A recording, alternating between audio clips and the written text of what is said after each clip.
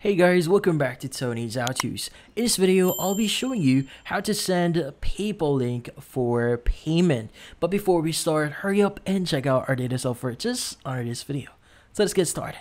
So I'll be showing you how to do this exactly on your web browser.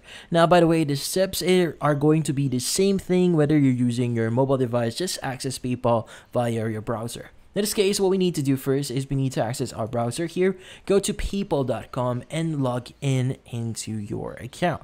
Now, once you've logged in, what we need to do is we need to look for the option that says request. Now, typically, if you're in your mobile device, it's going to be a request, or it's going to be a 3-bar icon at the top left of your screen. And typically, once you click on it, you should be able to see a drawer and request should now be in there. In this case, let's go and click on it. Now from here, what we need to do is we need to choose the method that we want to request.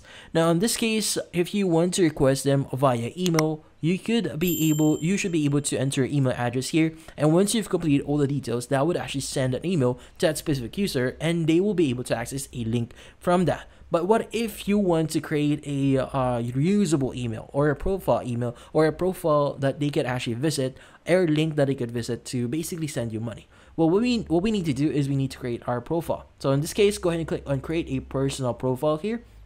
And from here, it's going to say create paypal.me profile. Let's go ahead and create a new one. Now from here, it's going to ask you to add a photo, but for now, I'm going to choose not now. Now from here, we need to choose our link. So let's just say this is going to be my profile link. So let's just add this one.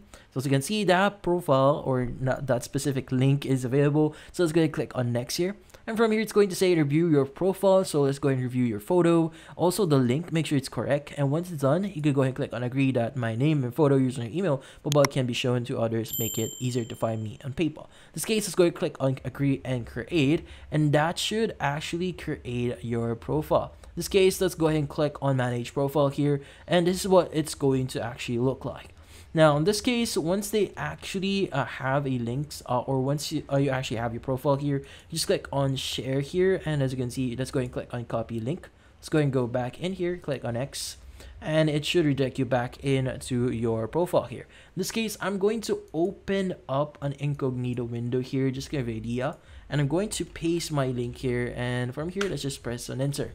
Now from here, you should be able to see your profile, and once someone actually visits your profile, they could just basically click on send here, and they will be redirected to PayPal, and they just need to log in or sign up, and they will be able to send you money via that link. And that's about it. So this one is actually pretty easy. Just follow the steps and you should be good. So if you found this video helpful, hit the like and subscribe button and watch our next video.